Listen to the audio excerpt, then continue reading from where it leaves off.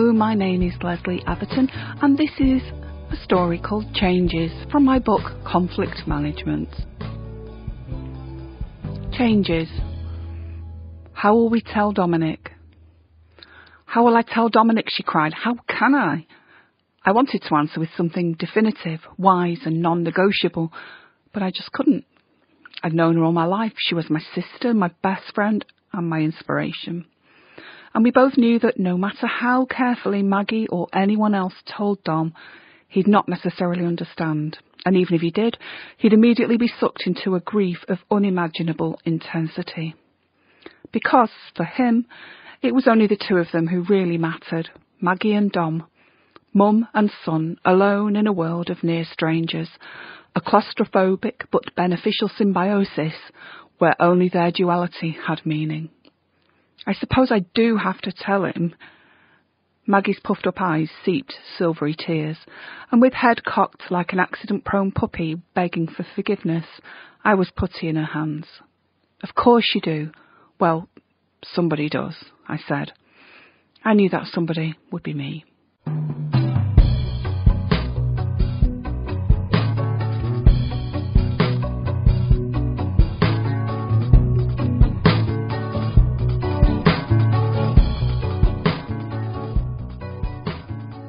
What will Dominic do? Maggie had often buried her head when it came to Dominic. Her ferocity came to the fore when negotiating face-to-face with tangled bureaucracy for the protection of her boy. But when it came down to the difficult stuff, anything that might upset Dom or anything that required long-term planning, responsibility or form-filling, she struggled. And that was when I stepped in. Good old, reliable Auntie Sal, who didn't mind a bit. Maggie's approach to life left her hovering in perpetual chaos, while I'm the responsible one. I'm the organiser who deals in details. Maggie deals with Dom. It's the very nature of his condition that's made it that way. He's more of a long-term commitment than most children, as Dom's not destined to leave home after 3 years at college. He's Dominic, with all that being Dominic entails. It's always worried me that Maggie never came to terms with addressing the universal fears of single parents everywhere. She hadn't written a will, taken out life insurance or invested in private medical care. She has always lived on a wing and a prayer. Sometimes life with her is like flailing unprotected on the wings of a primitive aircraft, and sometimes the prayer is more desperate plea than calm supplication. At least Dom is more realistic, if that's the right word. An example. About 6 months ago, when Maggie's symptoms began and she was waiting for her first consultant's appointment, she asked him in one of our usual and almost daily tests what he would do if she wasn't able to care for him. I will kill myself, he'd said, without thought or consideration. Not would, but will. No theoretical musing, more a statement of intent. From anyone else, it may have sounded melodramatic. Maggie had looked away and began busying herself with the seemingly never-ending stream of washing up. She inhaled deeply and loudly, with breaths that were even audible over the sound of hot running water. Once again, Auntie Sal came to the rescue. Interesting, I'd said, ensuring I did not look up from my coffee cup for fear of such an action being interpreted as confrontation. That's a shame, love. That would be such a shame. You're only 30-something. 33, he'd corrected. I knew. I'd been there the day he was born, holding little Maggie's hands as his body tore out of hers. OK, 33. So how do you think you would kill yourself then? I would stop breathing forever, he'd replied. Forever. Actually, not forever. Just till I get to Mum again. I'll meet her in heaven and I'll start breathing then. And then what? We'll play chess. And will you let her win? Of course not. That would be cheating. You can't cheat in heaven. And then Maggie had made a forced little laugh and had reached over to stroke Dom's sleek black hair with her heart-dripping, soapy hand. As she would have expected, had her gesture not been instinctive and without forethought, he'd backed off, pulling away from his mum's single, gentle touch with a pained grimace.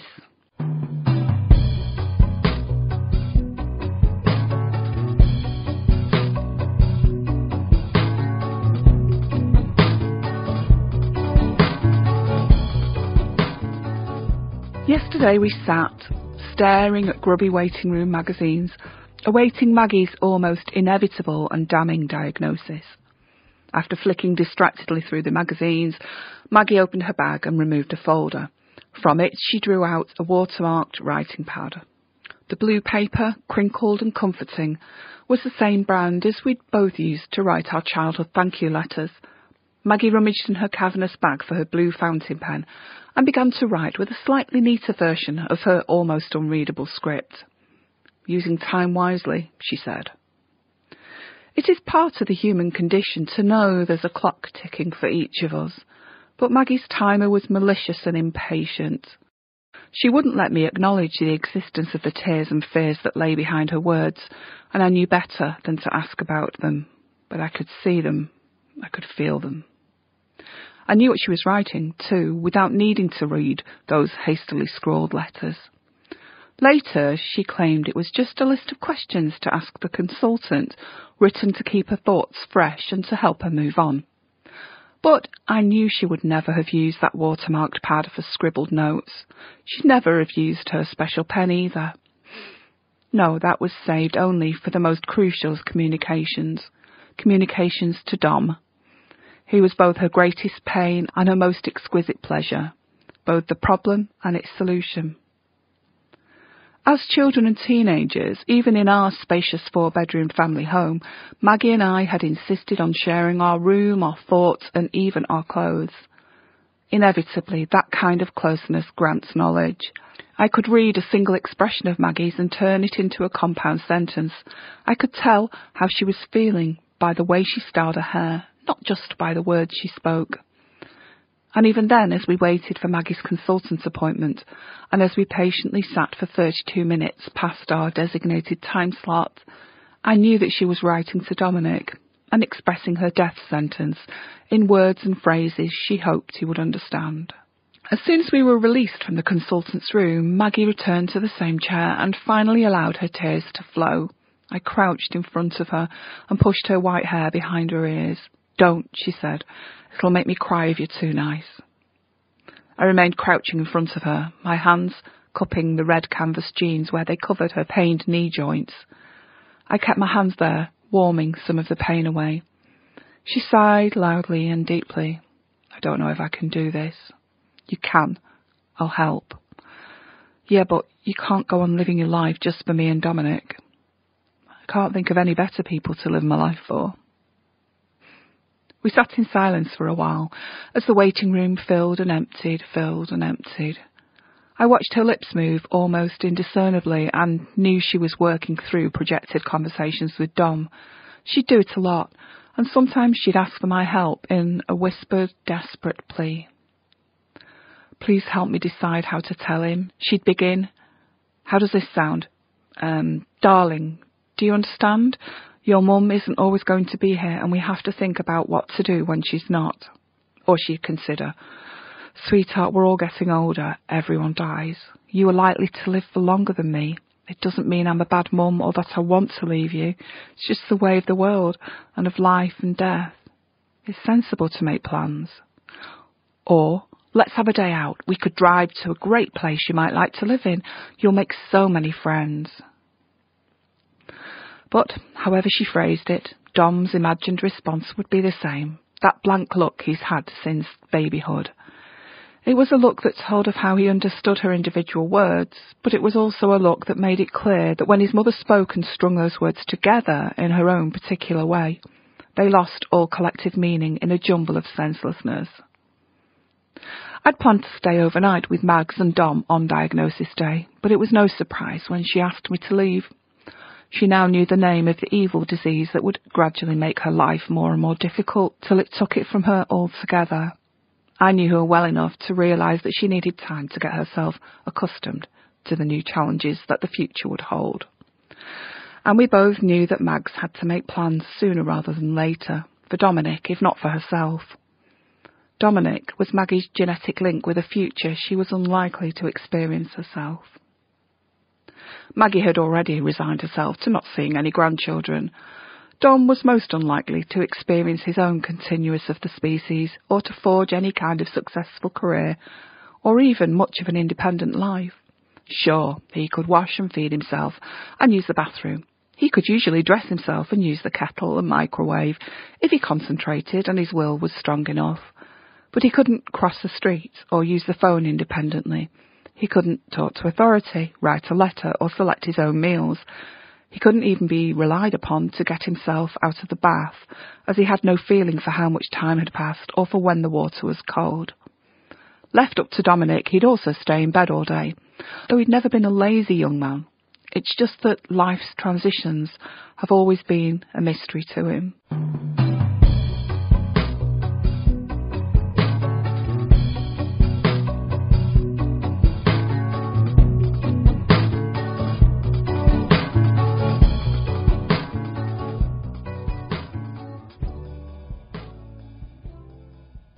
About Dominic. I couldn't have loved him more if he'd been my own baby. But Dom's always been an intensely idiosyncratic child. For him, something must be just right, or it would be not at all right. Black or white, all or nothing. Even as an infant, Dom bypassed the usual experimental stage, Mama and Dada and what's that, and instead threw himself immediately into short discussions with words preformed and meanings already clear. I'm not suggesting he was some kind of prodigy or genius, as his speech was late to come, and we were in and out of hospital diagnostics and speech therapy appointments when he was a preschooler. But once his sentences arrived, they flowed, fully formed. He was a clever kid, who bloomed into an equally clever adult. You only needed to visit his bedroom and read his notebooks to know the truth. It was as if he was on a mission from another planet to log the weather on planet Earth. I remember with fondness how he'd begged for a chemistry lab to be set up in his room, and how Maggie and I both had weeks of sleepless nights over the prospect. Eventually, after taking advice, Maggie agreed. Dom used his spending money to pay for a gas canister and Bunsen burner, and would order metals, powders and noxious-smelling liquids through the post. There was no real danger. Dom was the type of student who read around the subject again, and then only when he was completely aware of the results of any experiment would he complete it at home, logging it entirely at every minuscule stage into his set of navy blue A4-sized spiral-bound notebooks.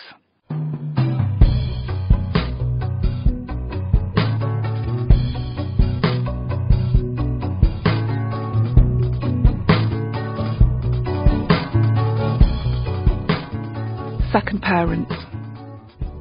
I don't think Mags would contradict if I was to describe myself as Dom's second parent, and on rare occasions I was honoured that he considered me to be his confidant. But Maggie was the nurturer, the day-to-day carer, the one who cleaned wounds, washed laundry and experimented, with great frustration, to get him eating different foods. Food was one of our tallest hurdles. He'd survived on the blandest of food until the age of 10. Gradually, new tastes were sneaked into his oral repertoire.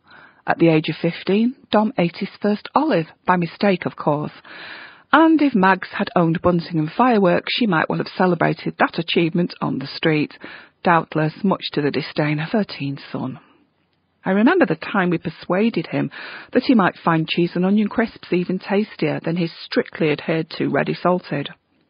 With Dom's approval, we set up a blind taste test as a science experiment, and I specially bought a blue A4 spiral-bound pad of the type he was already accustomed to using. Maggie was to be the scientist project leader, and I was to be the scientist assistant, accurately recording all results according to the criteria that Dominic had himself set. Dom soon demoted his mum and became self-appointed scientist with Mags and I as his assistants. This 19-year-old experimenter was ready. Back then, there didn't exist quite the variety of crisp flavours we see now, but there was still plenty to choose from. Once Dom had agreed to the experiment, Maggie and I excitedly visited all the local supermarkets and purchased as many single packs as we could find, from highly spiced corn snacks to the unsalted plain potato chips I'd remembered from my own childhood. I had to also purchase a couple of packs of disposable bowls, otherwise Dom would have preferred only those in the bowl that he knew. Also, if we hadn't decanted into bowls, he would have liked the sound of some packets better than others, and that would have influenced his opinions of the tastes involved. It wasn't only taste that was to be scored. Each crisp was also to be scored for smell and texture from behind a blindfold, then only later to be judged on their appearance. In the end, Dom's blind crisp tasting had to be abandoned, as this picky and careful eater had become carried away, forgetting himself and his usual ritualised behaviour. His mouth was so full of 10 different types of crisps that he was unable to score anything on their individual crunchiness, freshness, spiciness or anything else. The experiment's outcome was simply that crisps are great. And since then, he's eaten every type he's offered, apart from roast chicken, which he says tastes only of stuffing, and that the name, and therefore the packaging, is a blatant lie. I know this because he told me every time that we entered the supermarket's crisp aisle. Of course, it wasn't surprising that Dom found his taste test fun, so Mags and I capitalised on that and used the same technique over and over. Different fruit juice, breakfast cereals, milkshakes, biscuits. Oh, I'll always remember the day when he made the decision about his favourite cheese. Again, we'd set it up as an experiment, and Dom was excitedly blindfolded. He'd placed the cheddar in his mouth. He was accustomed to that, and to Lancashire, and they both received a thumbs up and high points rating. But he'd previously refused to try any of the others. Interestingly, the texture of brie, my favourite, had made him retch and nearly abandon the experiment. It scored a 0 for taste and a -1 for texture. Cheddar with walnuts looked to be the clear winner, till he reached the final chunk, plain Stilton. He placed it in his mouth, grimaced, shook, flapped his hands and asked for a large glass of milk. We passed him the drink, what he called the cheese control, and he washed away the spicy cheese taste. "Can I have some more?" he asked. That was brilliant, first place. As a result of what he taught me during his taste tests, I myself began choosing something new and unusual every time I visited the supermarket. I began trying anchovies, green soybeans, Pop-Tarts, wheatgrass.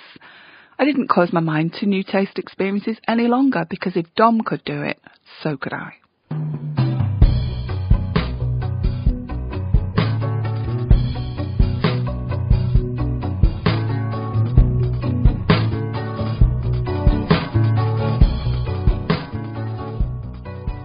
Work. The day following Maggie's diagnosis saw me in work at 6 a.m. and more than usually restless. Mark, my ex, was in touch again, no matter how many times I told him to go away. Also, the reality of Maggie's condition was kicking in. I'd already decided how I could best help. It meant doing some more investigating on my own and presenting her with the results. Arriving earlier than usual, and earlier than the rest of my office team, I'd managed to plonk myself down at the only desk whose monitor faced away from the door. This small advantage of hot desking is only accessible if you're the first one in the office. It gave me freedom to check the internet. Fortunately, my job was research-based. I helped struggling families to access facilities and discover routes to recovery they hadn't previously considered, that kind of thing. I looked for placements. I identified health needs. By the end of the day, I had downloaded 8 care home options for Maggie to consider. I'd even booked a viewing at one of them, in addition to having completed a full day's caseload of work. I was the first to arrive in the office and was the last to leave, with the exception of the cleaning staff. I said goodbye to this chatty group who dragged their buckets of dusters towards my desk, and as I left the building, I switched on my mobile phone. 16 texts from Mark pinged their way into my consciousness. He knew I was not allowed to check my phone at the desk, and he also knew that I always left it switched off at work. "Just leaving," I wrote, and turned it off again. Positivity bubble popped. Sluggishly, I walked to the car park where my Honda stood alone, apart from one other that had been deliberately parked adjacent. It was then that I silently thanked God for summer-lit evenings, because the other car was his car. I shivered and pulled my cardigan more securely onto my shoulders. It was his car, and he was in it. The window was wound down. His face was framed by the silver-grey door, and my legs buckled a little under me. It was like looking at a face on the FBI's 10 Most Wanted poster. "Get in," he said as I drew alongside it. "Leave your car here, you can get the bus tomorrow." I got in. "That's a good girl," he said, as I walked round to the passenger door. As I settled in, he removed the sheaf of internet research notes from my clutching fingers, glanced through them and threw them onto the back seat. Then he held his hand up. It was a signal I knew very well. It meant no further conversation.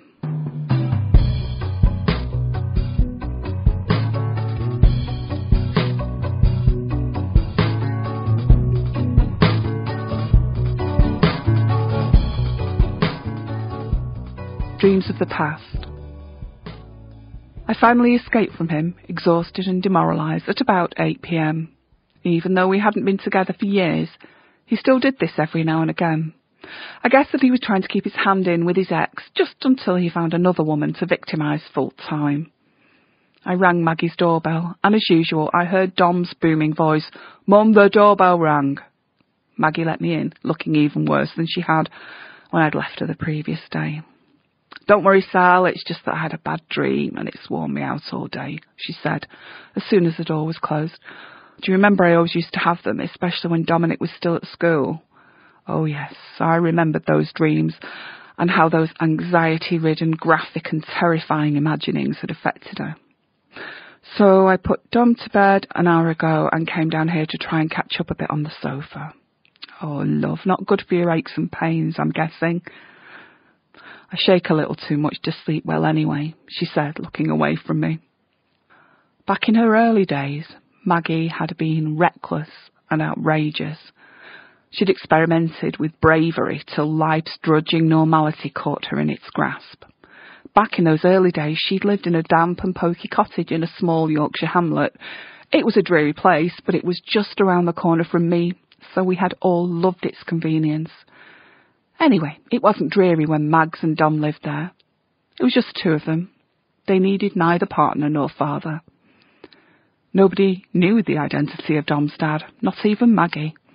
It was just one of those 1970s party things. We'd all taken risks back then, so everyone said that Mags was just unlucky. But sometimes I wondered about that. Perhaps she was the lucky one, because Mags had a life's mission. She was lucky because her life had become Dom and Maggie. And back then, in the new house, domesticity prevailed. It was a completely unsuitable place in which to bring up a child. But back then, the safety factors didn't seem to matter. And Maggie would go on and on about how much she enjoyed simple domestic pleasures, like opening the tin of Kitty Cat for their mewing kitten, and how frustrating it was when she had to ask Dom to come down to eat for what must have been the 20th time. I was there plenty. I'd help him with his boiled egg and cut out zebra soldiers, and Dom would criticise my cutting and the ineptitude of my zebra shapes. We'd always been big on honesty, the three of us, and on near-pointless, meandering conversations. They'd started when Mags and I would lie in our separate bunks and try to make each other giggle as we fell asleep. Oh, and the conversations, the madness of them. I taped one sneakily on my handheld recorder when Dom was a little boy and played it back a couple of years ago. I wondered if I should be laughing or if I should watch my back for cute but homicidal felines. But Maggie's stories, though typically dramatic in delivery, often went nowhere.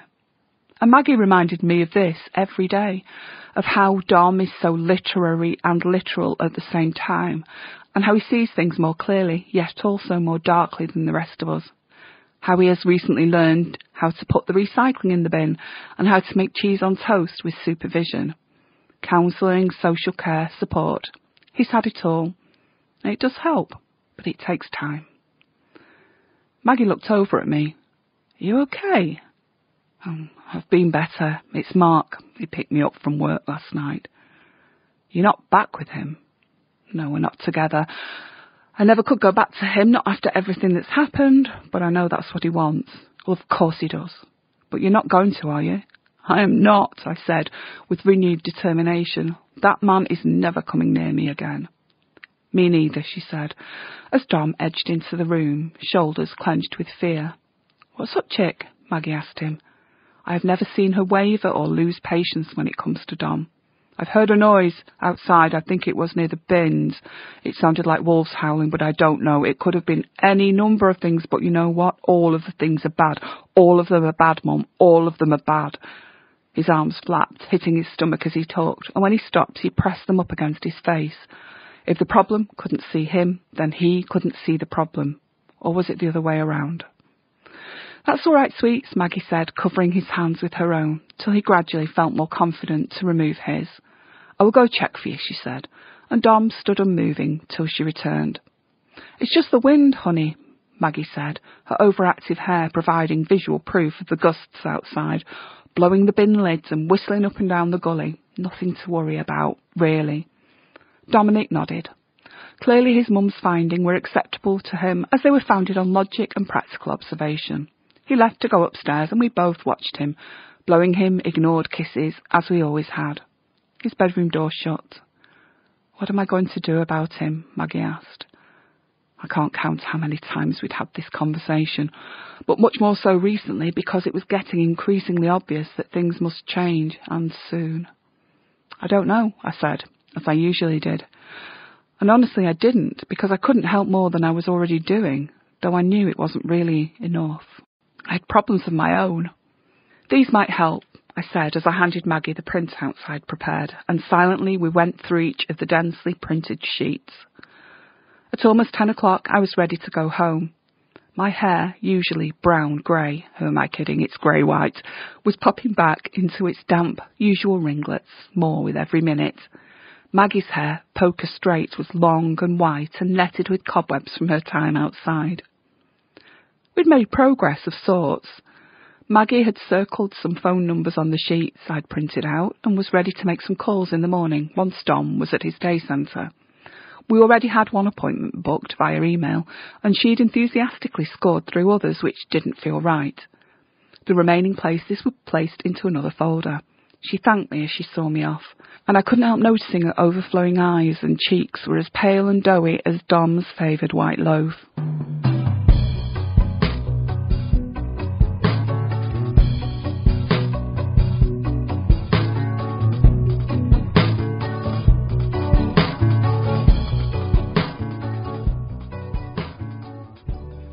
"I need to tell you something."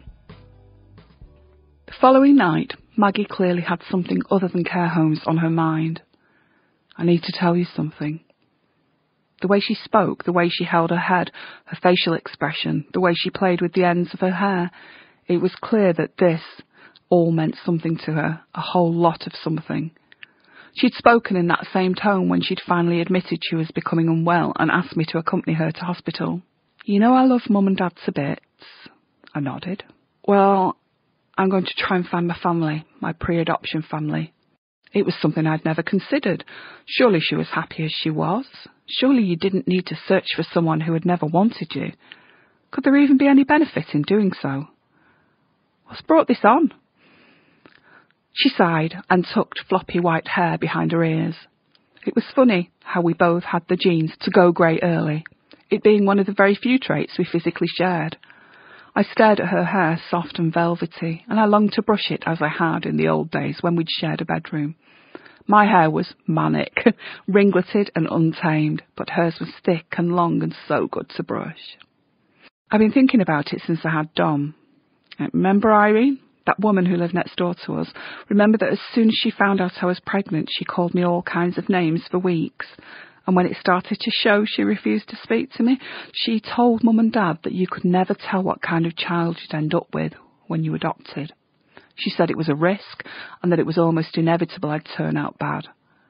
She meant well, but Maggie's eyes teared up with the memory, but she continued. Do you remember how she was so determined that I had to put the baby up for adoption to save my parents the shame of living with a teenage mother? But they weren't ashamed. They were just a bit shocked. We all were. I remember that you were in your final year of school and all the kids were teasing you about me. You got bullied on my behalf and I still refused to abort. I wanted to keep him even before I knew he was a he and what life with a baby was like. And when he was born, I would have run away with him to protect him and be with him. Remember? I nodded. She took a deep breath. I want to know why my parents didn't feel the same about me. I know that our parents did, but what about mine? I need to know before I go, before my health declines and it's too late for me. I need to know who they were and what happened, and I need to know if it was my fault. I nodded again. Will you help me, please? There was no need to ask. She knew I would.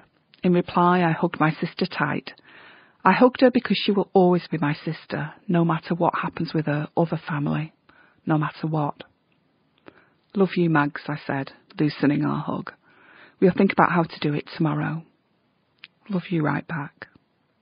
I left soon after, fussing with my coat's hood to protect myself from rain while walking down their long driveway and into my car, and almost tripped over the white-painted wheelbarrow stuffed with summer flowers. Pretty that, I said awkwardly to no one as Maggie closed the door. Halfway down the driveway I looked up, as I always did, to see Dom, a 6-foot ghost, hovering at his bedroom window, impassive and spectral. I love him intensely, but I didn't wave. He didn't either. That's not how it works.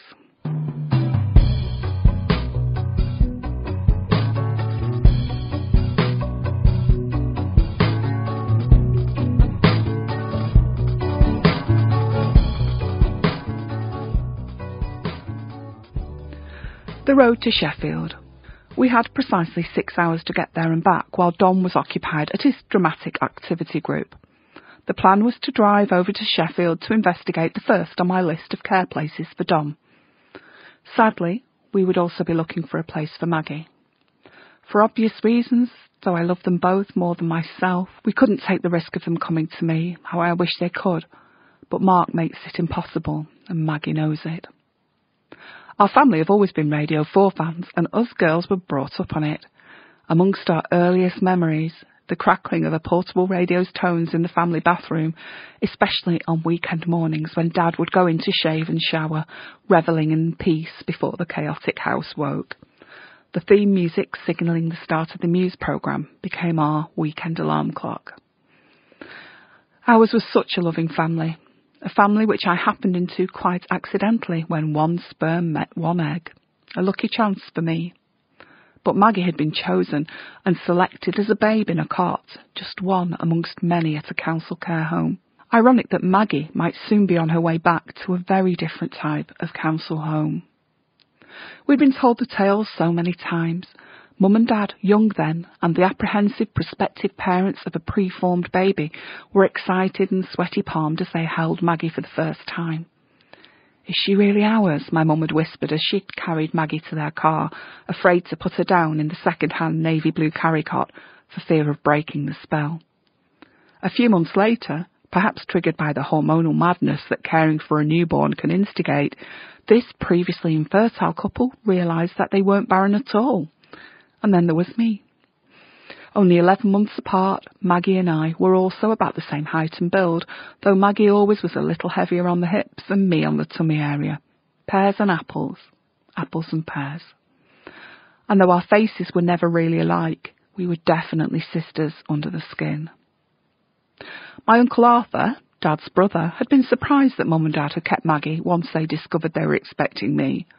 "Surely you'll send the other one back now you're expecting a real kid of your own," he'd said. My dad still tells how he stood up to his brother for the first time in his life and stated loud and proud, "Arthur, you know nothing. Maggie is our own child and always will be. Being a parent isn't about genetics, it's about love."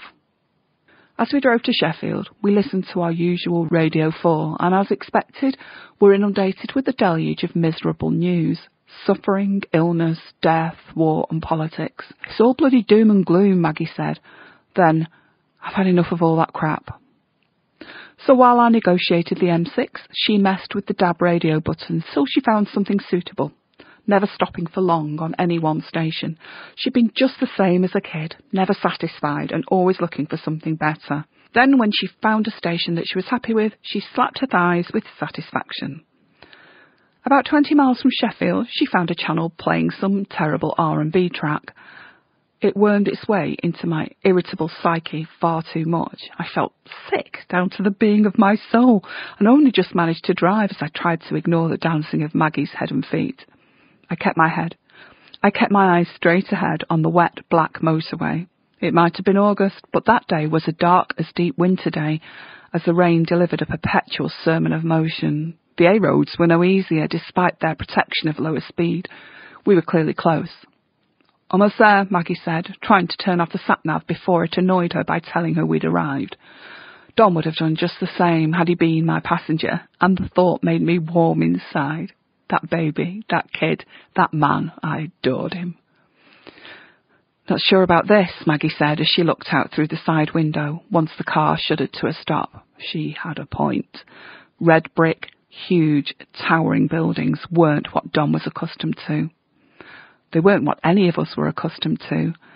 However scared Maggie looked, we both knew that we didn't travel all that way to go back home again.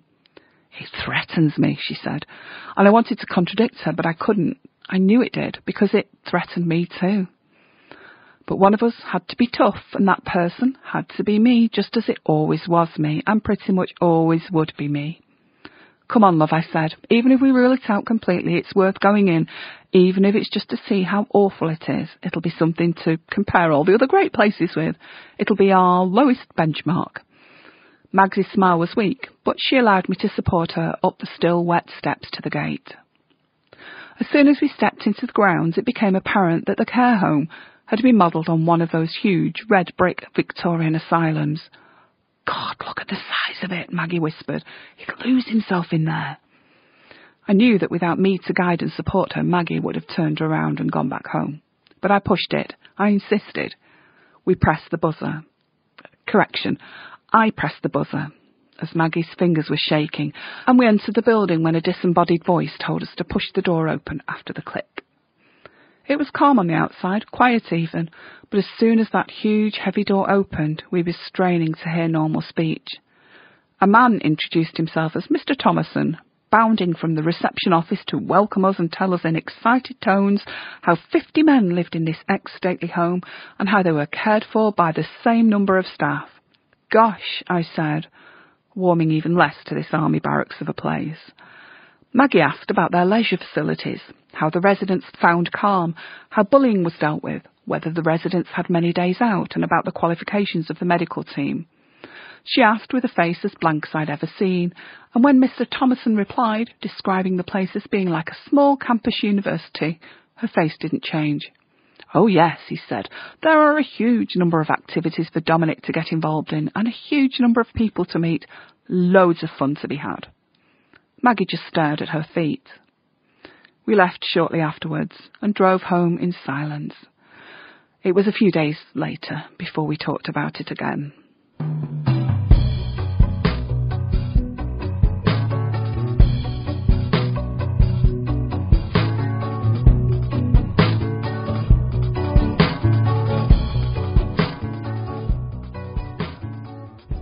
Mark. Of course, I love my family, but Mark's jealousy of the relationship I have always had with Maggie and Dominic was one of the primary factors which led to his abuse. He's not part of my life anymore, so I find myself wondering at my reluctance to move in with Mags and Dom, or better still, have them move in with me. There's plenty of room here, and plenty of garden for Dom. We could build a special chemistry shed for him too. I'm sure he'd love that. But I'm tainted, and I'm not quite right. A little troubled and a little dangerous. I'm fine in small doses, but there's too much wrong about me. Maggie understands. She's seen me at my worst and at my best. She knows I'll always help her, just as I know she would always do everything she could for me. And she's the only one who knows that while I seem serene on the surface, what lies beneath is gargantuan and desperate. Even in his absence, Mark has power. But there's more to it than that. I used to look at Maggie's life, and I'll be honest, I was a little envious. She didn't own all the physical trappings of your standard middle-class existence as I did. She didn't own a sweet little bungalow with sloping dormer, but she also didn't have the black dog that I had, accompanying my every footfall. We were dark and light in those early days. Maggie was happy with nothing but Dom, but I struggled to accept myself and gain some peace of mind. By the time I met Mark, he made it clear that I should be grateful that someone so eligible actually wanted me, when I was nothing more than a prematurely middle-aged woman who was well past her sell-by date. Over the years, I would often look for signs that Mark had changed, as he regularly promised, but there were none to be found. There was no way that Mark should be allowed within metres of me, and definitely not within miles of Dominic. His theoretical dislike for kids was undoubted and apparent, And though Dom was very much an adult with his own issues and agendas, he was and probably always would be a partly dependent adult, and Mark despised that he'd remain in some ways a child. Of course, Dom was capable of the actions and activities of daily life. What he wasn't capable of was the organised thought behind them. He would brush his teeth if Maggie told him to do so enough times, or if he was following a behaviour chart, but if he was left to his own devices, his teeth would remain unclean. Likewise, he knew how to cook basic foods and how to heat up canned items, but he didn't remember to turn off the oven or show any awareness of his own hunger.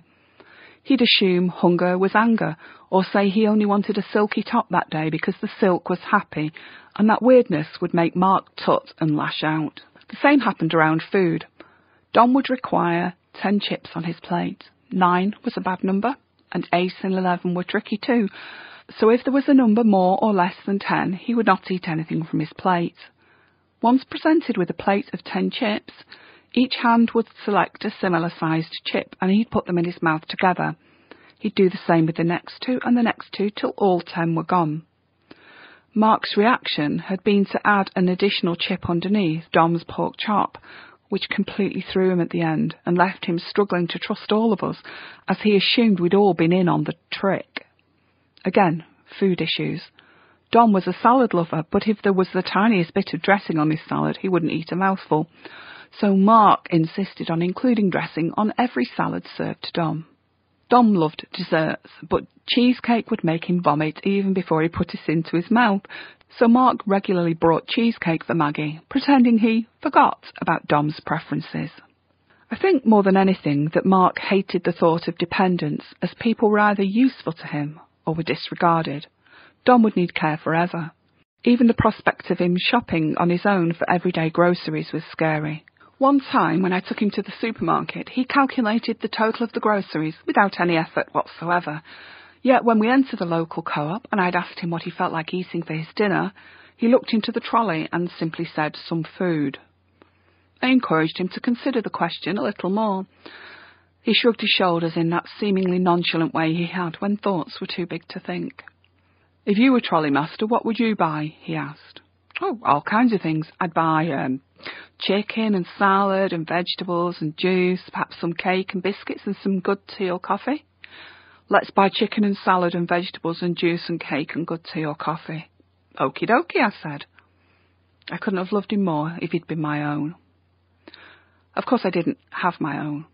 I came close once or twice with Mark, but once, when I was 4 months gone with our first child, Mark locked me in the bathroom for 3 days and nights, and I miscarried from sheer terror and cold. It wasn't an accident. It had been considered carefully in advance. The house we shared back then was a red brick 1920s terrace with high ceilings, small rooms, and with only an outside toilet. When, sometime in the 1970s, the bathroom had been installed, it was lovingly decorated with dark orange walls, all the better to complement its magenta bathroom suite.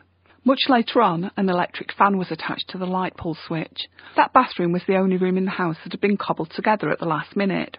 Being a mid-terrace, and given that the bathroom was conveniently situated between the front and back bedrooms, it was the only room in the house that didn't sport a single window. It was also the only room with both an interior and exterior lock. Once Mark had got me in there, he turned off the heating and boiler. He didn't think to turn off the water, thank goodness, so I kept myself alive by drinking from the tap and wrapping myself and my bump in towels from the freezing cold airing cupboard. I slept on that floor with its rough, prickly office-style carpet for 3 nights without food or warmth or hope, and the only joy I experienced was that my captor could not use the house's only bathroom. When Mark came to release me in the morning after my 3rd night, he found me in a crimson pool. Our baby was gone, and I was blue, having given up the fight. In doing so, I had seemingly also forfeited the right to be a mother. I should have shouted and screamed and broken down the door, but I was anemic and weak, and my blood pressure was too low. I had no chance, and neither did my baby.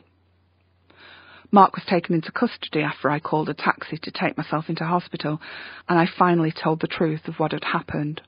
"What did you do to provoke him?" a burly police officer asked. After a meal, a shower and a fresh set of clothes, I was recovered enough to fight back. "Are you married?" I asked. "Yes," he said, flashing me his ring. "What would your pregnant wife have to do to be locked without food in a windowless, heatless room for 3 days and nights?" "I never would do that, whatever she did. What kind of person do you think I am?" I didn't need to say anything more. Later, once my physical damage had healed a little, I had to undergo the battle of getting Mark out of my life and my home. Bit by bit, he had hammered at my self-esteem till there was little left.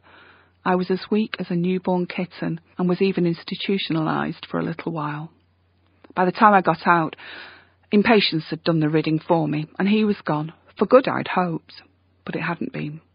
He was gone for 5 years, but then he kept coming back.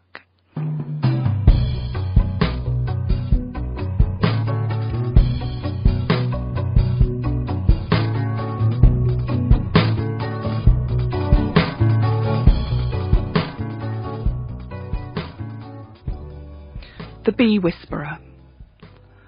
Maggie's outdoor chairs were green plastic, rickety and uncomfortable, but if Dom wanted to be in the garden, he needed watching, and I needed to sit down.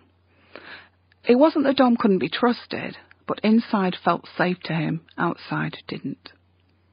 I sat on the less bendy of the chairs facing my nephew, who was kneeling in front of a purple-pink snapdragon and holding out his hands to stroke it, calm, patient and beautiful. Seeing him like that, it was hard to believe that his meltdowns could shake the floorboards with their intensity, but thankfully they were rare nowadays. Dom seemed to have settled into a compromising alliance with the world. He accepted it, he accepted himself, and he had learnt, most of the time, to live within his limitations. I even think he might have been happy. He certainly looked happy while snapdragon stroking. I walked over, eager to share his contentment. He looked up. "I like bees," he said. "Me too." It was only then that I realised Dom was using his first 2 fingers to stroke a huge bumblebee resting within the snapdragon's flower. "Does the bee like being stroked?" I asked. His fingers, strong and gentle and firm and precise, continued their hypnotic rhythm. "Yes, the bee is a very social creature. It is drawn to activity and movement, and when I stroke the bee, it thinks I am its friend." "You're very gentle. How do you know you're not hurting it?" "If I hurt the bee, it would fly away or sting me." His fingers stopped stroking. "Look," he said. The bee remained, almost purring with pleasure, when Dom's fingers returned to it. Maggie emerged from the back door with a couple of mugs of tea.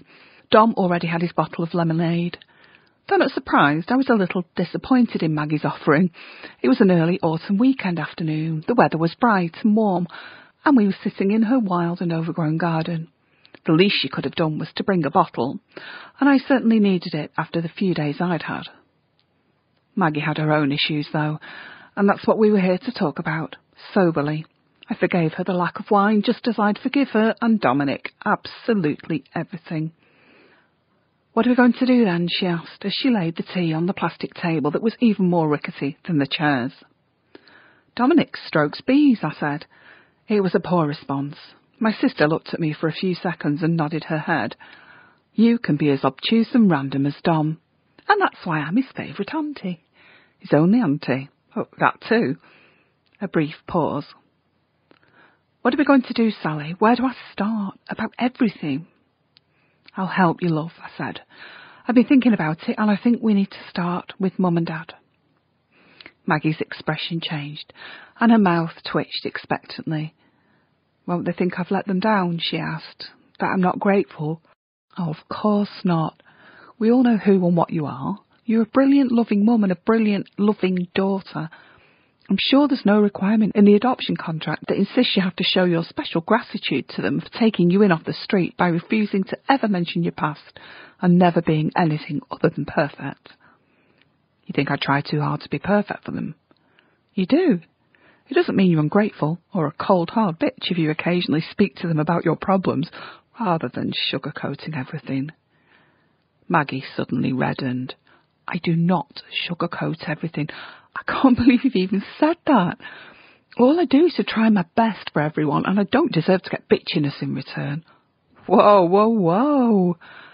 I rose from my chair, not to punch her, but to get as much distance as I could between us before she punched me.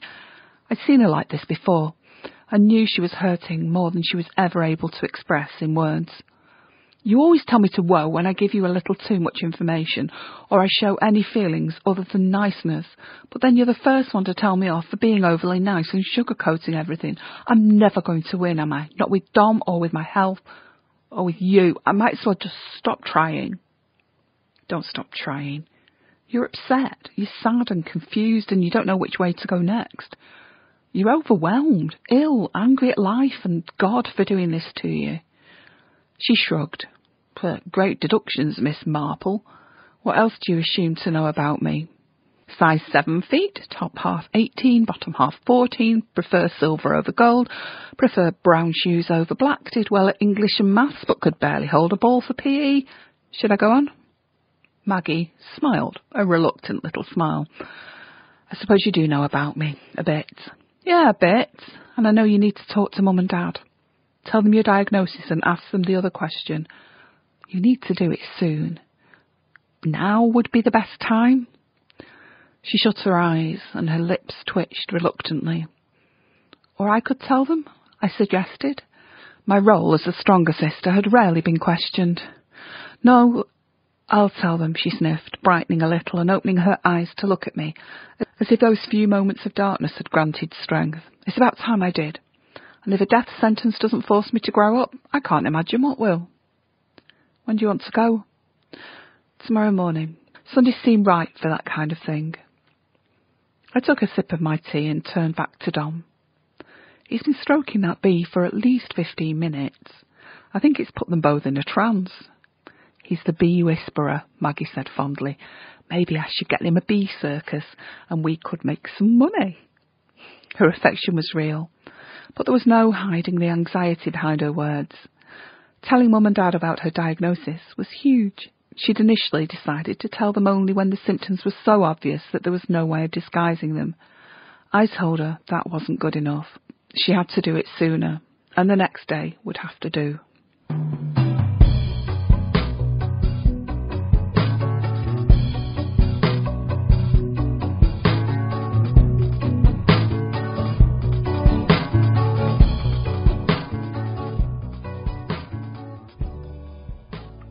Roots. Our parents had never been anything other than caring, loving and giving, and had made no secret of how Maggie had arrived in the family. They'd been as proud of choosing her as she'd been proud of having been chosen. I wasn't left out. They used to say that they were proud that I'd chosen them. We have a perfect family, they used to say. We could not be happier, they still say. What Maggie doesn't know is that I'm already aware of how they will respond to her inquiry about tracing her roots.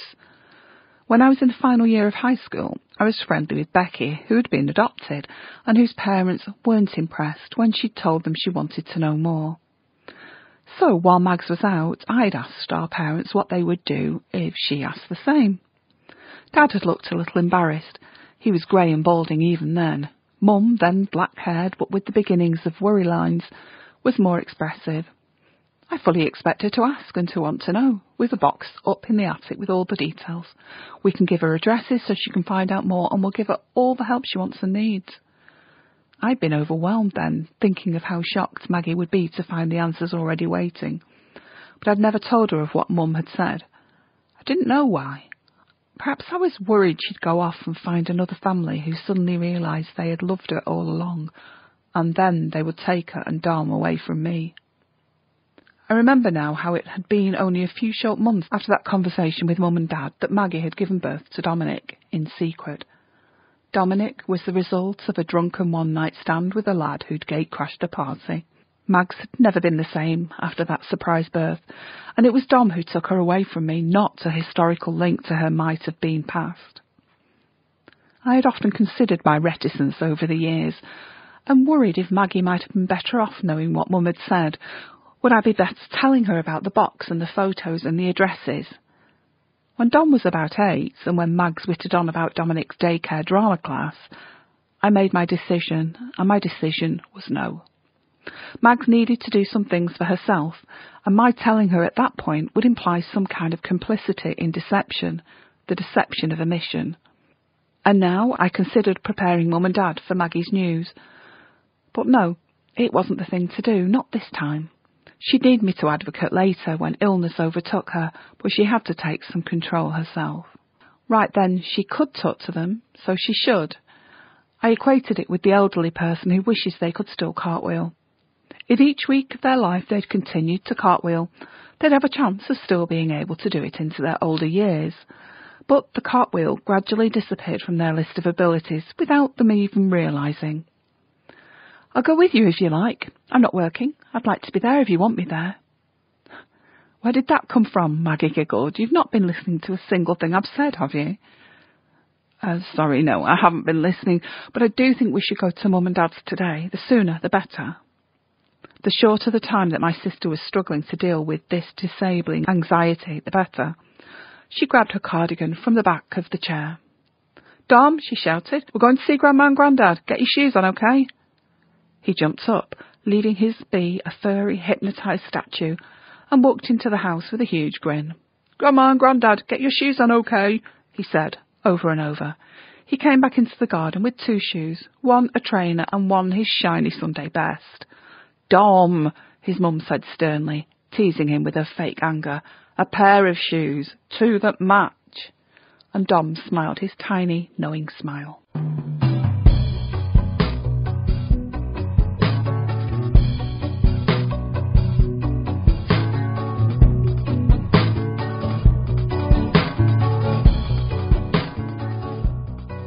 Grandma and Grandad. Dominic jumped up and down in tiny flapping actions just inside the back door. Grandma and Grandad, he said over and over.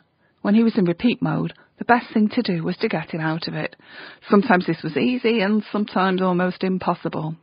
That day I said, Dom, stealth mode, and he immediately stopped his chant. Dom loved stealth mode with a passion. Stealth mode meant even more to him than the tuna sandwiches on dense wholemeal bread that his grandmother was forced to make each time he went there. He required just tuna and black pepper, with no mayonnaise to bind the mix together, and to make it softer and smoother, just bread, tuna and pepper. It was the only tuna sandwich he would ever eat. In actual fact, it was the only sandwich and the only bread he would ever eat. So, while Maggie fussed over Dom's hair, she combing it one way and cheeky Dom pushing it back in another, I phoned Mum to check she had the tuna and a freshly made loaf. In the car, Dom was quiet, other than when he occasionally checked with us that there would be a tuna sandwich waiting.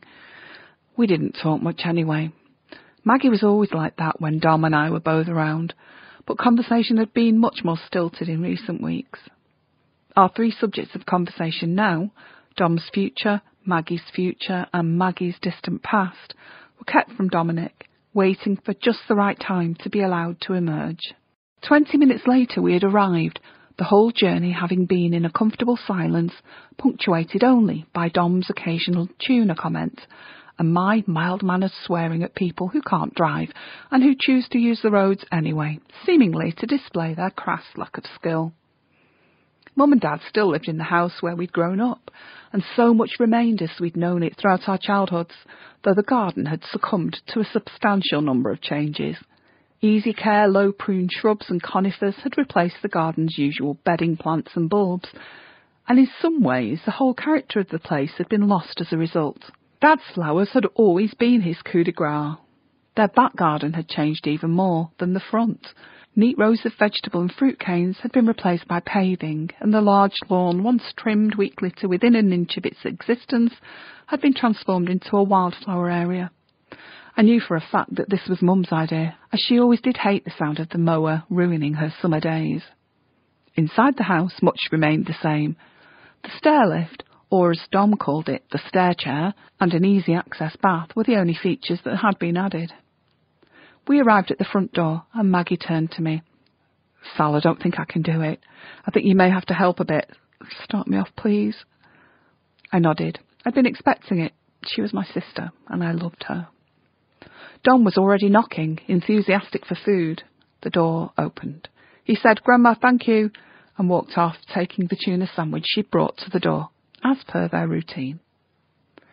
We walked into the living room of thrice-covered priory furniture and tile-top coffee table, where Dad was in his usual armchair reading The Guardian. He glanced away from the headlines as we entered. Well, well, well, he said, we'd given you all up for dead. Another statement, as per routine.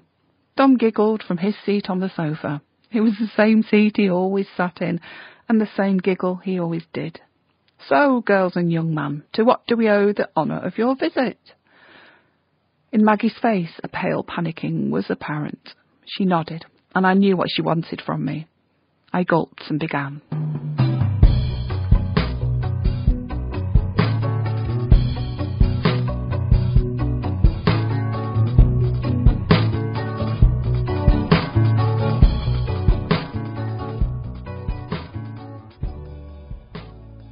Secrets out.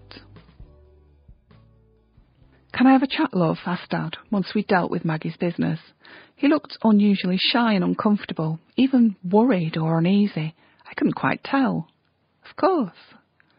We left Maggie and Mum to examine the box of adoption information, and Dad took me into the kitchen, guiding me with his hand on my back. Once we were in and the door was closed, he cleared his throat and invited me to sit. I refused, not liking how their dated rat-and-work seats gave my thighs dimples. We know more than your mum has told Maggie, Sal. We know more about Maggie's mum. She died of the thing that Maggie's got. That's why she gave her baby away. Oh, she'd been hoping for a baby for years, but by the time she conceived, it was far too late. And now I don't know how to tell Maggie. If she's going to try and find her, she won't. She's been dead a fair few years now. My dad sighed and held onto the back of the chair for support. She's so excited, but she has to know. What should we do? And as ever, Sally came to the rescue. I'll tell her, I said. Don't worry, I'll tell her.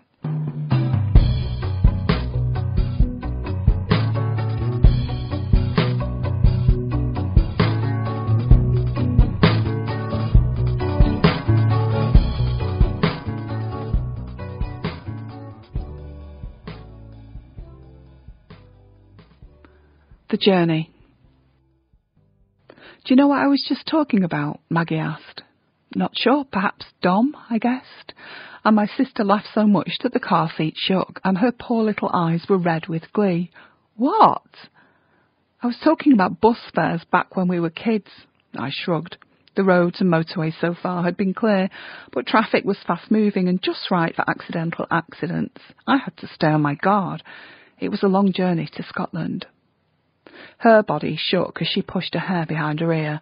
Not only did I not know what she'd just been saying, but I couldn't remember a single thing we'd said throughout the entire journey. My mind was beginning to let me down. Mind, memory, consistency, all of it. I found myself tiring easily too.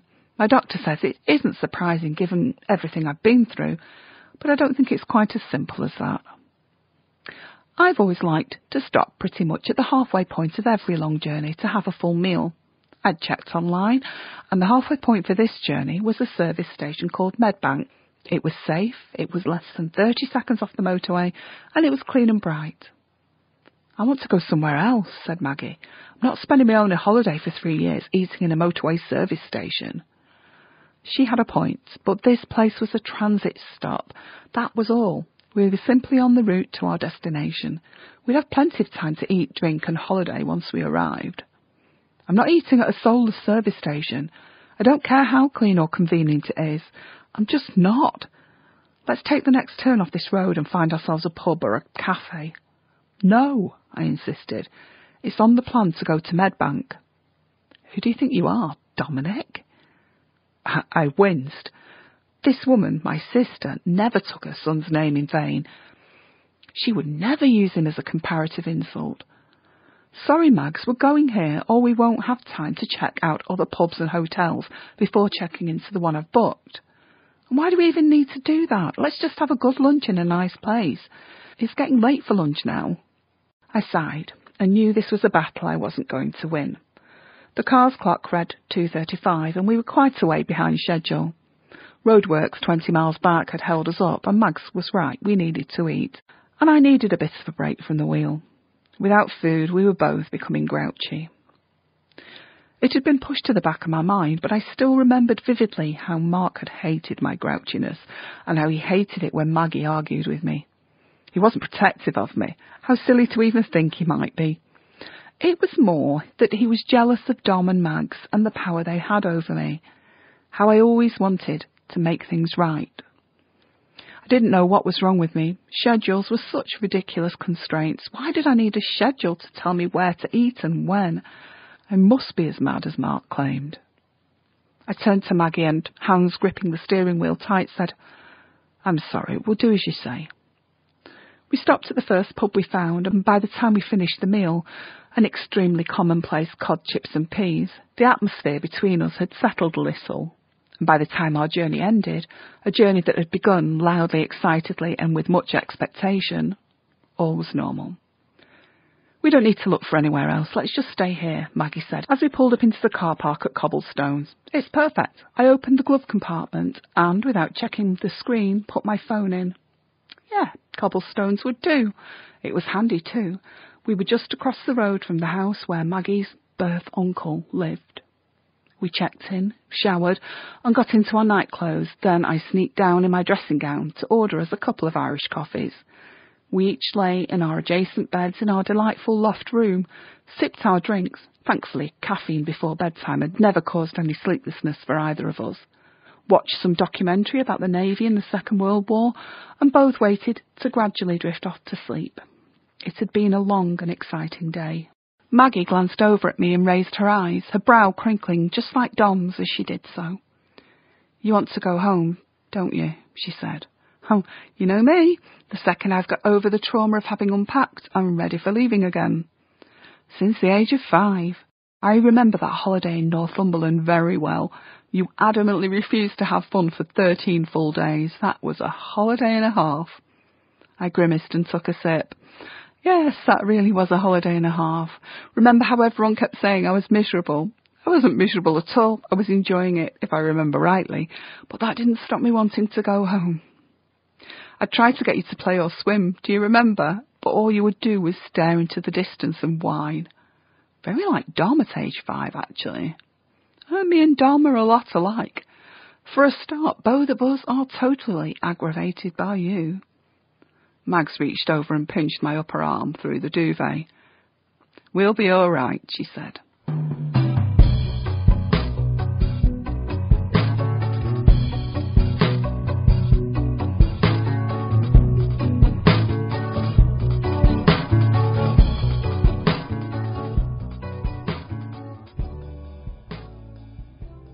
Cobblestones. Cobblestones was a pretty whitewashed pub conveniently situated, none too coincidentally, just over the narrow road from Andrew's house. Andrew was the eldest brother of Morag, Maggie's birth mother, and it was Andrew we were here to see. The room was attractively painted in pretty pastel tones, which provided the perfect backdrop for the matching patchwork quilts. We both slept well in our unusually comfortable beds, covered with snugly goose-down duvets and what felt like thick Egyptian cotton sheets. Though we were getting a lot for our money, I still would have rather been at home under my own unremarkable duvet, in my own unremarkable room, instead of being about to embark on this simple but terrifying quest. But it's good I'm here. It's all about Maggie, and that means there's no time left for me. That's the way I like it.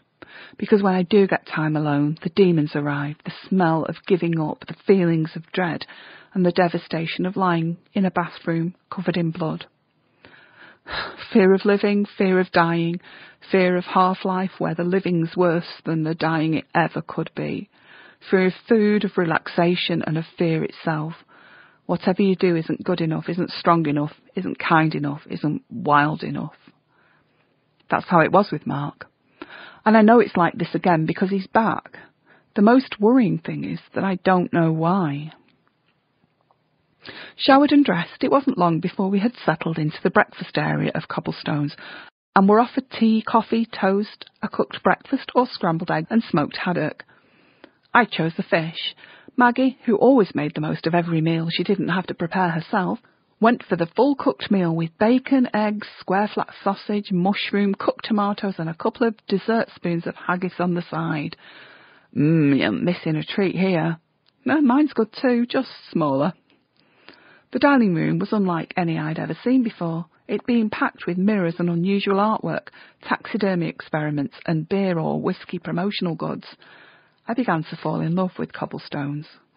Full of food, we left by the front door and admired the pub's twee exterior, with bulging whitewashed walls and its tiny windows, each with a handmade red-painted window box. Each window box was stuffed full of geraniums, though the odd comforting dandelion and daisy wildly rebelled against the prim and proper cultivars. A good night's sleep and a decent breakfast had set us up for our wander along to the tourist information office.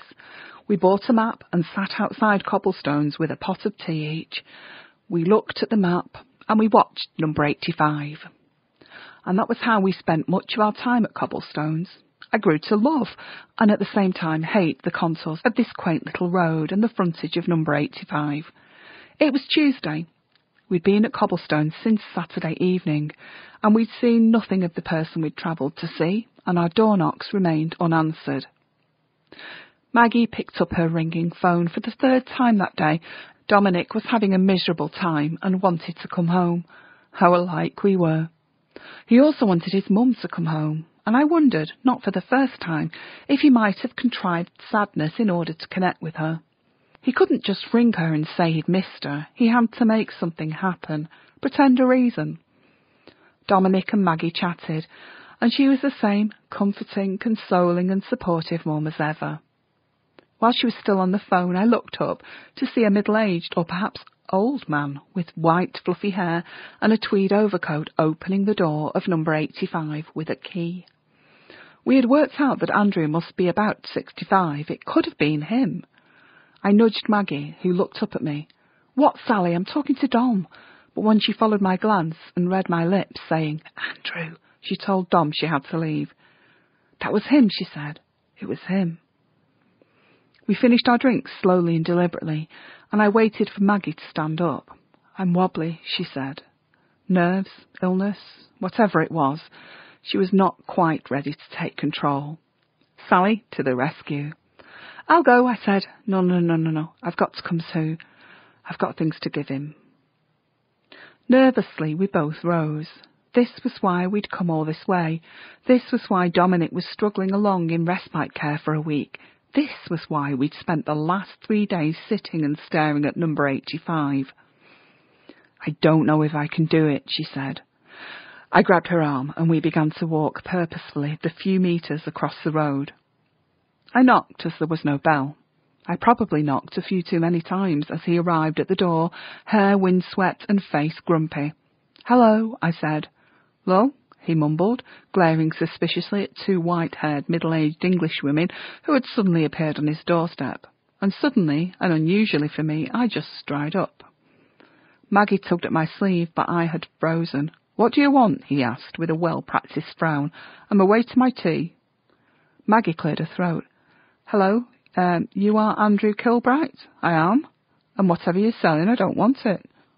He glared at me as if I was a debt collector. I looked down at my feet. "So, who are you?"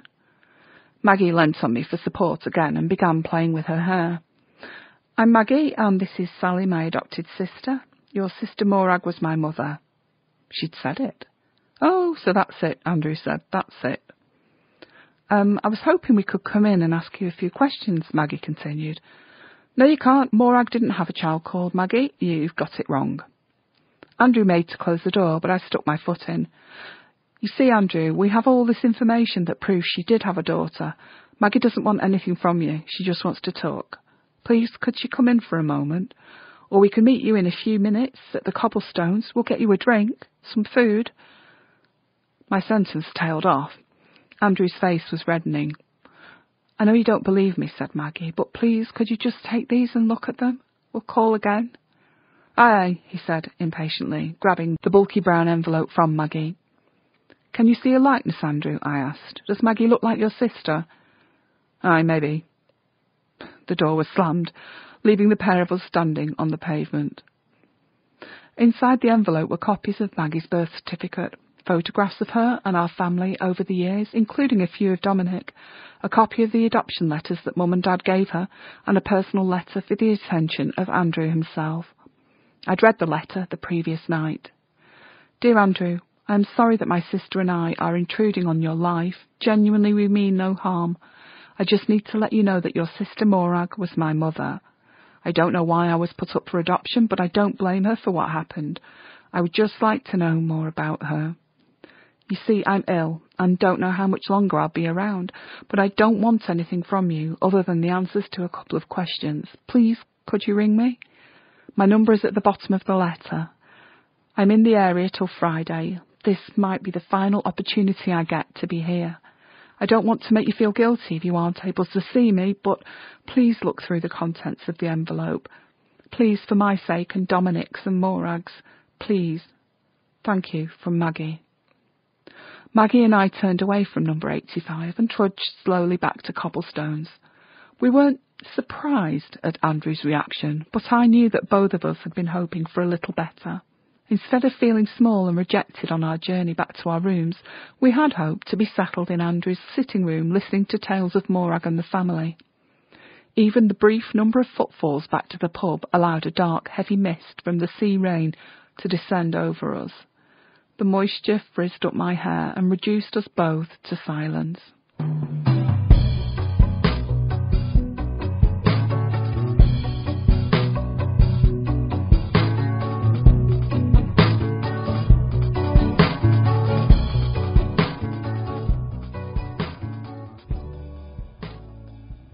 What to do about Andrew? What do we do now? Maggie asked, as I returned from the bar with our order of tea and scones. She was staring out of the window directly at Andrew's home. I guess we just have to give him some time to read everything. Perhaps make a few phone calls, check a few facts, that kind of thing. Do you think he will? I could tell that she didn't believe he would, not for a minute. Hope had been crushed into apathy, and she'd already mumbled to me about the visit not being worth the effort. Andrew was down on the adoption forms as Morag's next of kin, and fortunately was still living at the same address. That was why we had come here. Without Andrew, we had nothing. We sat in silence, both staring towards number 85. I ordered tea and scones, I told her, but my words barely registered. We drank the tea when it arrived. We spread the scones with jam and ate them, though without much enthusiasm. We stared for the next 2 hours until the lights went on at number 85. At least it didn't escape out the back door, said Maggie. We ate our evening meal, not having left the table, and both staring alternately and expectantly at number 85 and at Maggie's tiny red Nokia. I ordered us a double whisky each. We drank in silence, and as we finished our drinks, the lights went off at number 85. I'm going up to bed, Maggie said.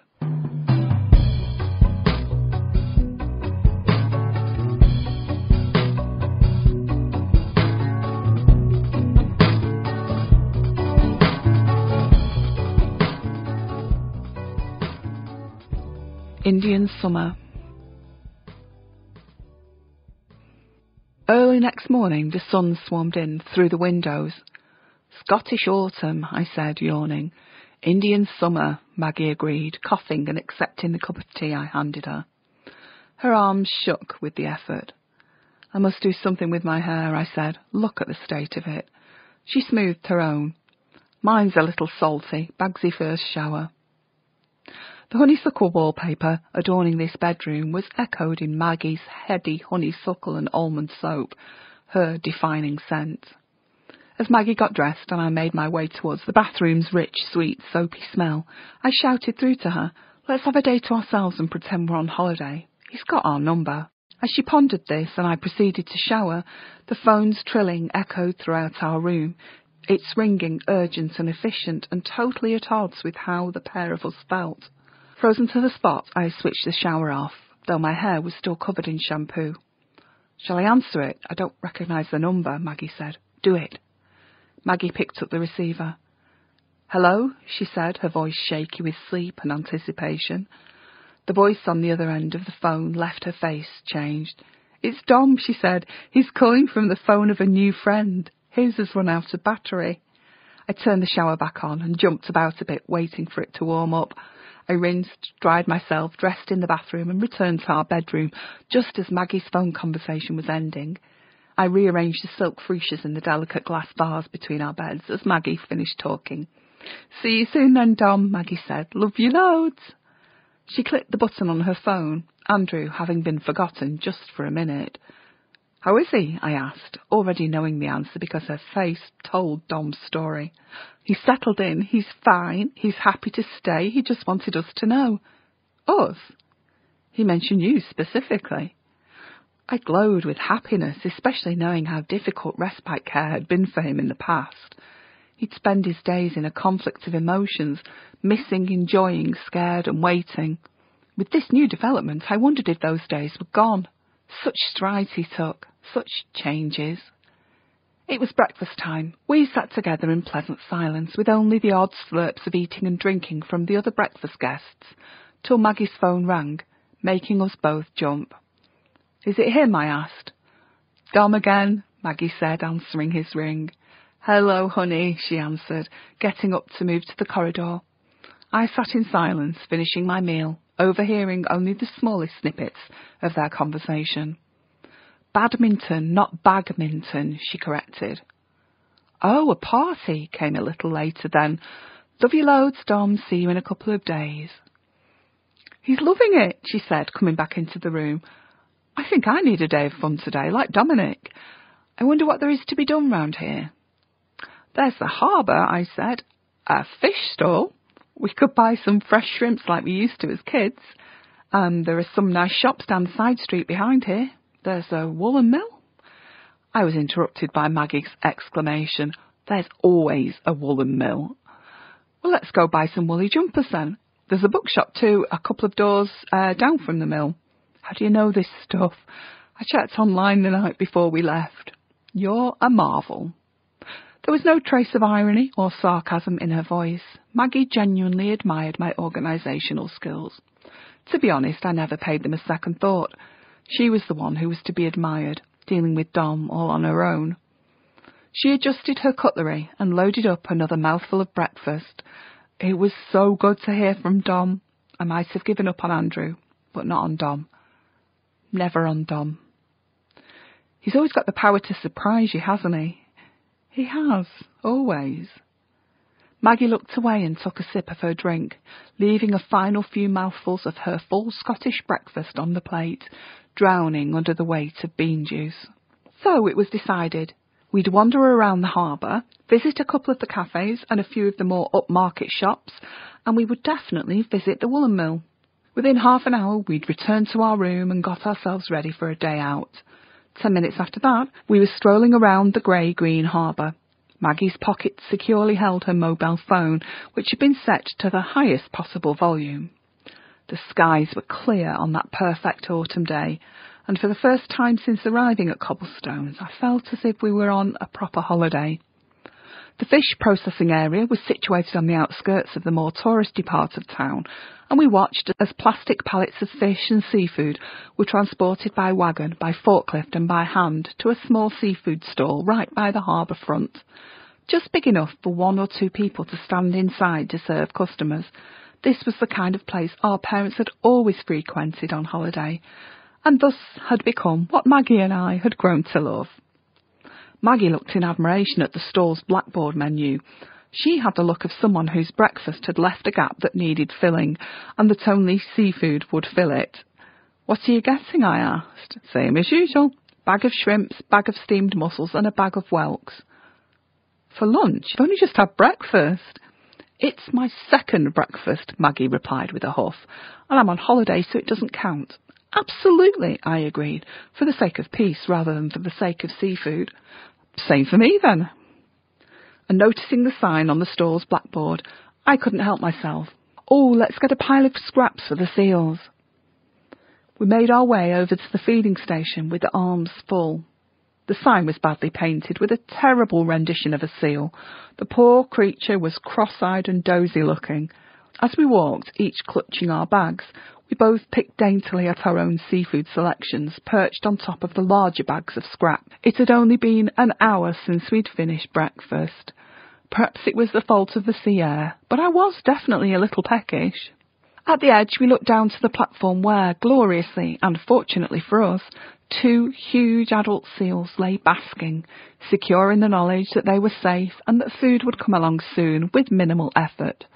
They had good lives, those seals, and we greatly enjoyed the few minutes it took to throw the scraps into the water, watching the seals as both gobbled the pieces on the platform and dived in to retrieve the pieces that fell short. We're at the end of the tourist season. Those seals are probably stuffed. Like me, said Maggie, with a cheeky grin showing me her empty seafood bags. Better for me than any medicine. Yeah, I'll tell your consultant. Perhaps they'll start putting whelks on the NHS.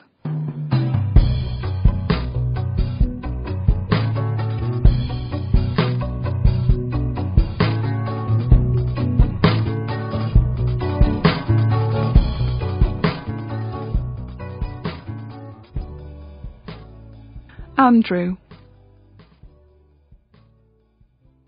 We decided on half an hour in the woolen mill. I was going to purchase a silly souvenir for Dominic, and Maggie something new to wear. Walking just a little way from us was Andrew. He hadn't noticed us. "Andrew!" Maggie shouted instinctively.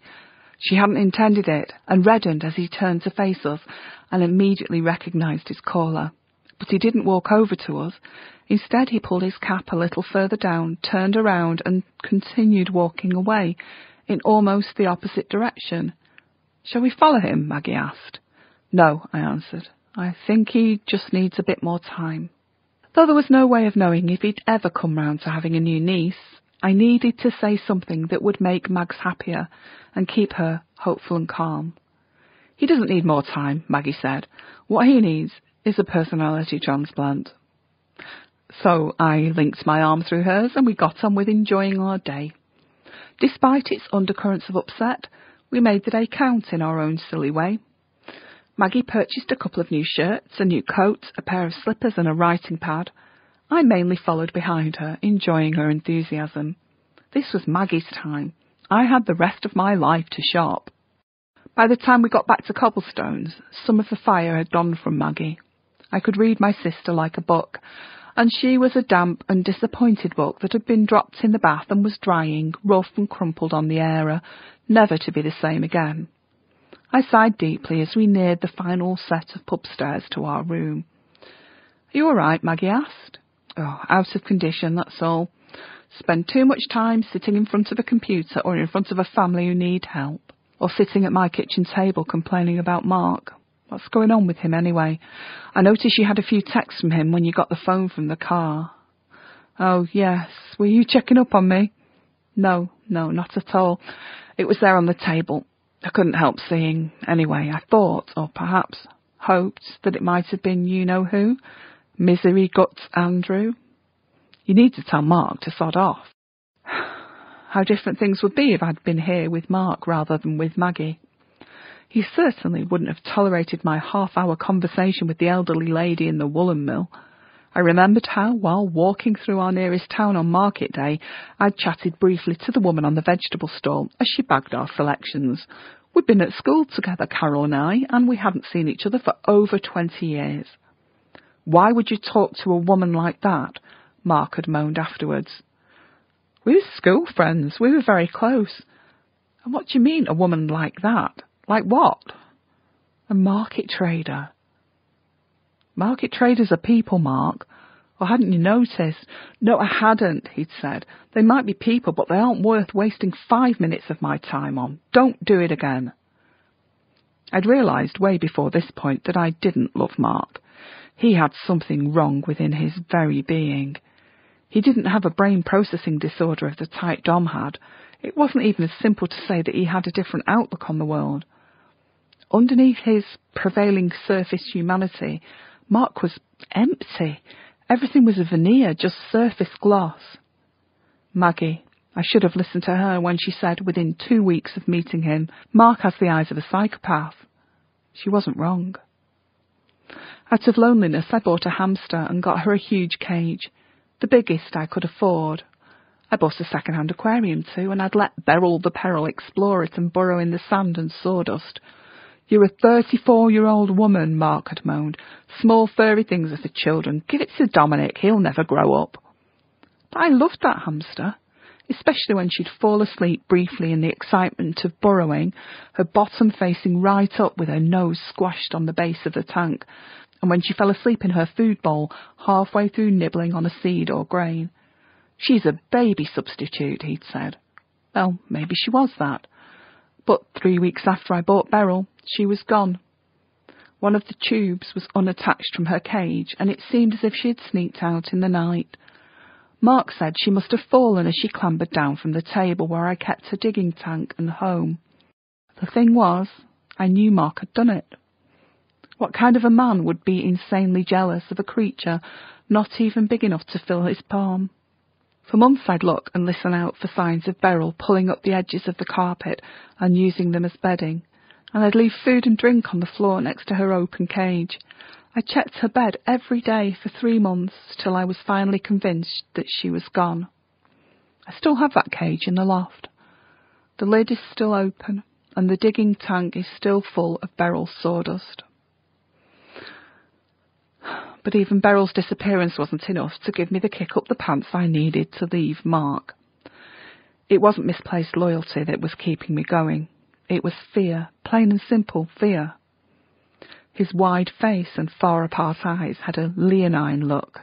He was a predator, a sociopathic predator, silently roaring his supremacy.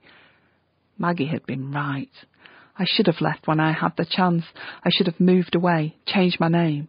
But Mags and Dom needed me, just about as much as I needed them. Have you ever had that feeling that life has carried you away and that it has done so without the permission of logic? Well, that was me and Mark. "Sally," I heard Maggie say, "you're awfully quiet. Everything all right? You're not letting Andrew's miserable sodness get you down, are you?" "Just a little," I replied as I pushed myself to move my thoughts back into the present day. Safely through our bedroom door, we nursed our hands, which were sore and ridged with carrier bag marks. Maggie was also quieter than usual, perhaps thinking her none-too-secret thoughts and wondering about Andrew. We lay, each on our respective beds, and dozed in silence.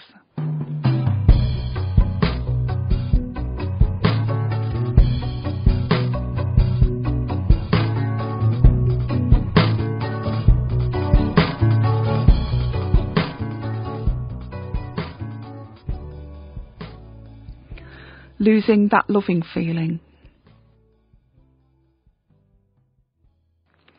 Mark had seemed to be a good man when we first met, but it didn't take long for him to lose that loving feeling. Odd, isn't it, how relationships rise and fall, and how feelings, no matter how illogical and pointless, have the power to completely blow you away with their intensity.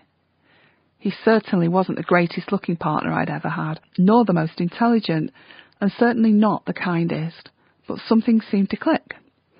I'd met him at a time in life when I'd assumed that I would never be married or have children. I had accepted, and in fact embraced the prospect of a life which consisted of Dom, Maggie, my parents and work. I was happy, and I certainly wasn't desperate. But Mark must have sensed something available and pliable about me. The sociopath and the empath have an almost inevitable symbiosis. He'd been working on the floor below me and had opened the door from the stairwell to admit me into his offices. I immediately noticed his pale blue shirt and charcoal pants, combining enticingly with his ash blonde hair. His eyebrows raised as he saw me, as he looked me up and down. I thanked him for opening the door, as the folders in my arms were unsteady and liable to fall. "You're welcome." Then, "You work on the 3rd, don't you?" "I do," I said. "I'm on the 2nd. Hopefully I'll see you around." After that, he made it pretty clear that he wanted to see me around more and more. Within a few weeks, he was bringing me my lunchtime sandwiches, but it didn't take long for the loving feeling to fade.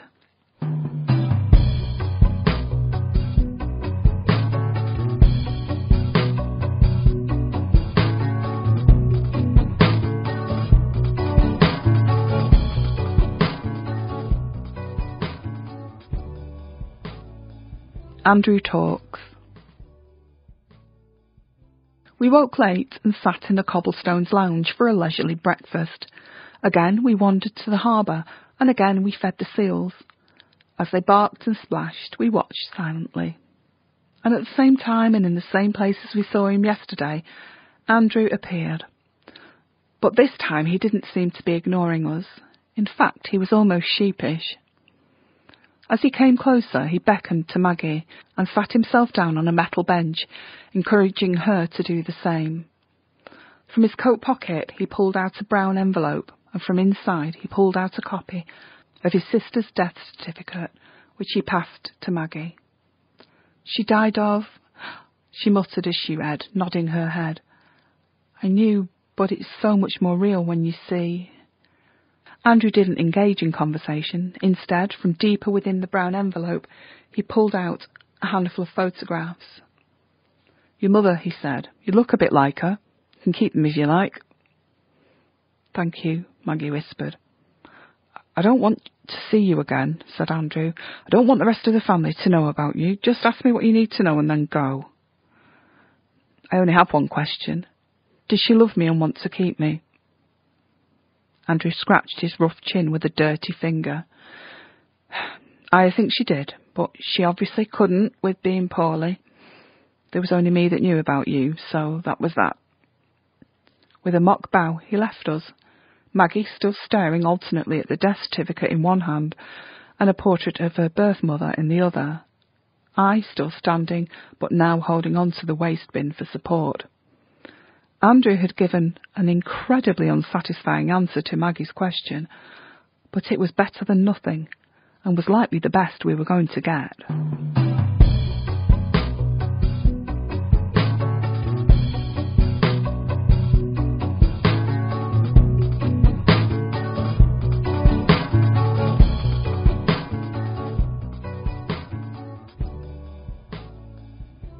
Realisation. Maggie remained on the bench for quite some time, mainly silent and mainly still. I stayed where I'd been, unwilling to break the spell. Even when a young lad came over with his mum to carefully drop his lolly stick into the waste bin, I still remained, holding its outer shell.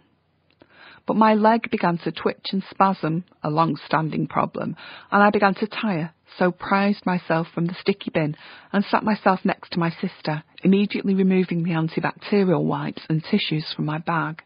The wipes were for my mucky hands, but I had the feeling that Maggie might need the tissues soon. She died of it, Maggie said. She was young too. She died only a little while after I was born.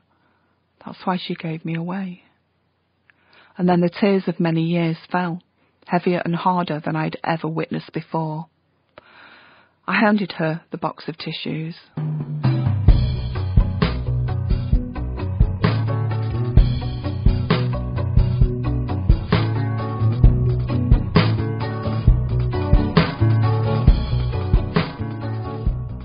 Decisions. We still had a couple of days left of our holiday, but there seemed no point in staying. Any hopes that Andrew might hold a huge party in Maggie's honour and introduce her to the entire family had completely faded. He had communicated with us the minimum that was required for human civility, but somehow neither of us could bring ourselves to hold it against him. He had done the best that he could do, and Maggie knew what she needed to know.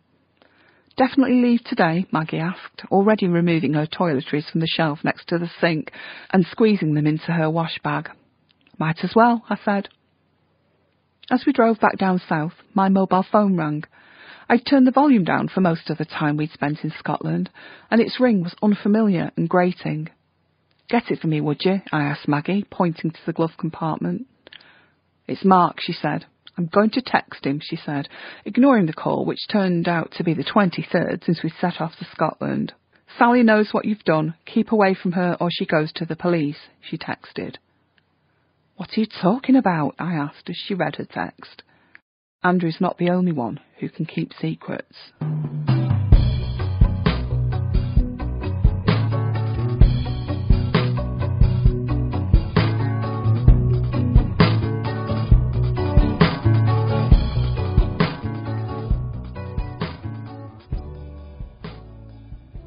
Changes.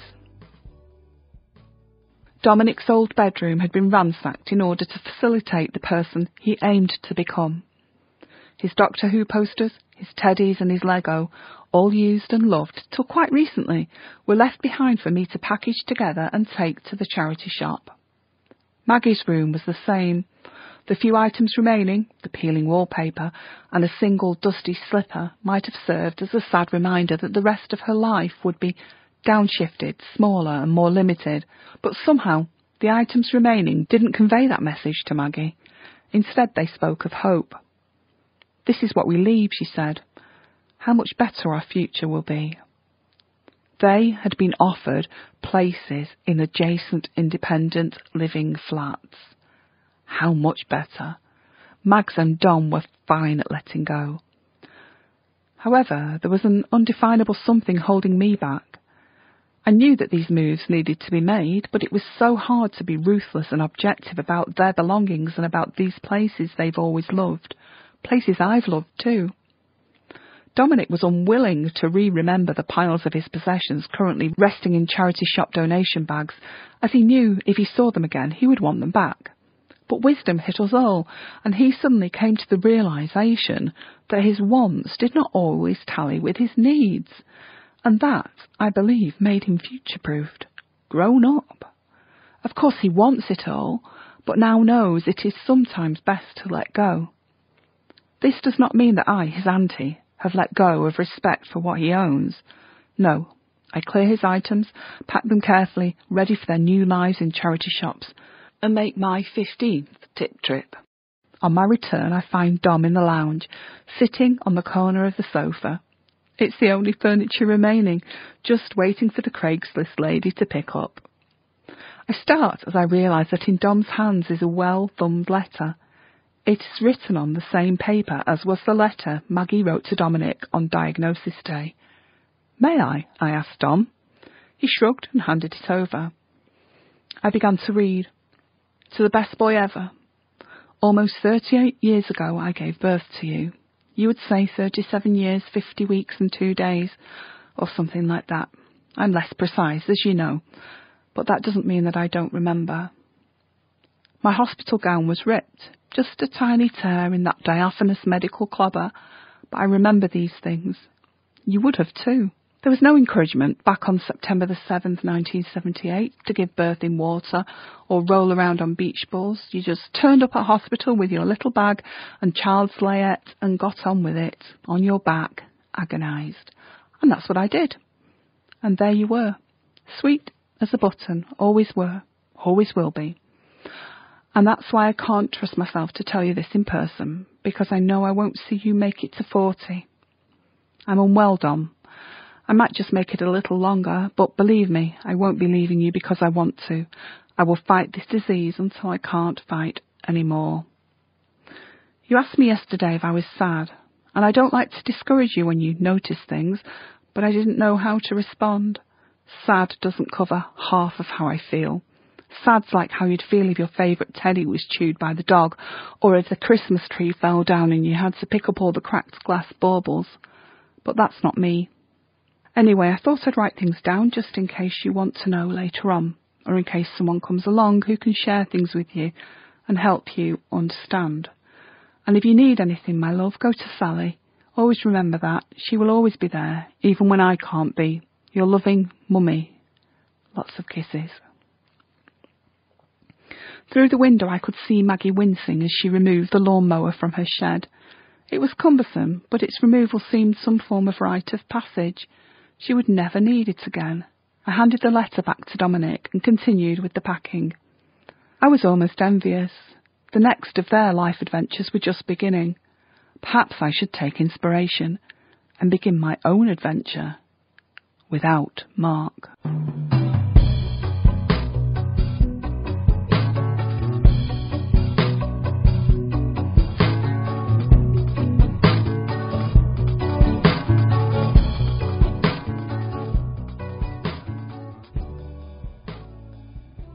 Thank you so much for listening. I do hope you enjoyed this short audiobook.